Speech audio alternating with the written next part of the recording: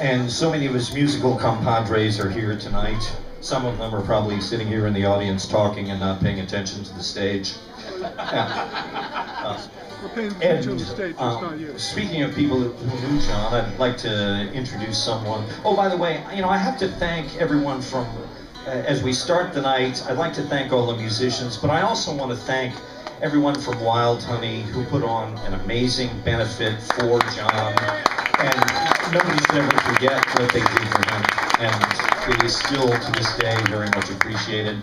And so a lot of great musicians here tonight. We want to start with someone who we first came to know in the era of the British invasion. He became a legend in the music business, managing and producing James Taylor, Linda Ronstadt, and a host of others. Please welcome our good friend, Mr. Peter Asher.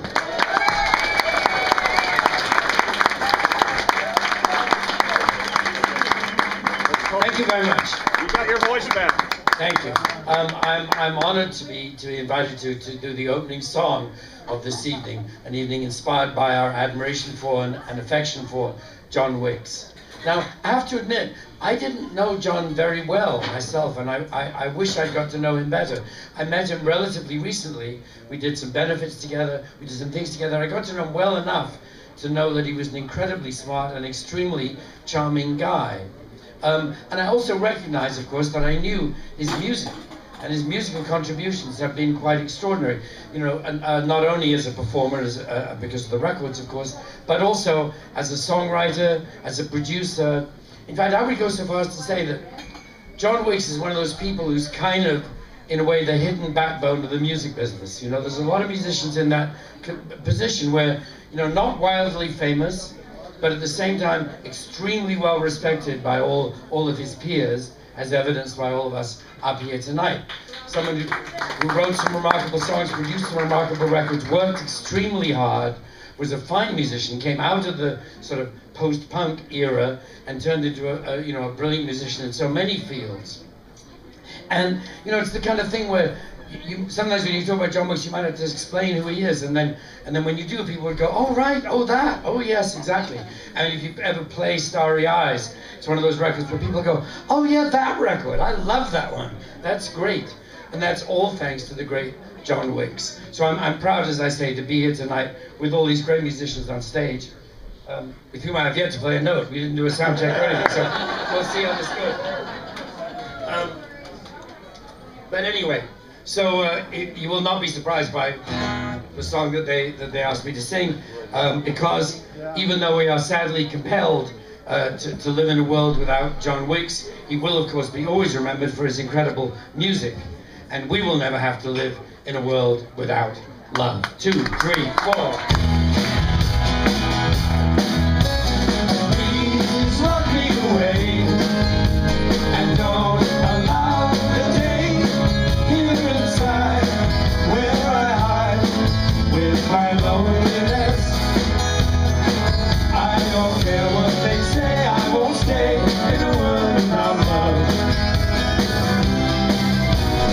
Birds sing out of tune and rain clouds high.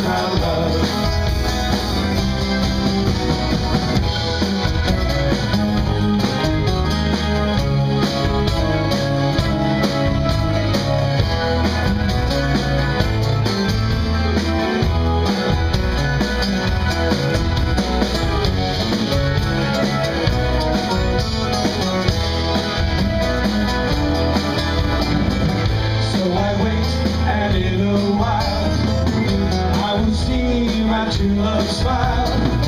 She may come, I know not when. When she does, I know so many till then. Lock me away, and though I'm out today, here inside, where I hide with my loneliness. I don't care what they say, I won't stay in the world without love.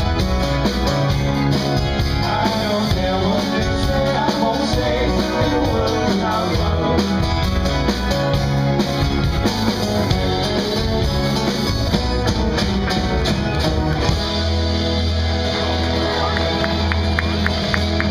Thank you very much indeed. Welcome to a great evening of music. Thank you very much. Beautiful.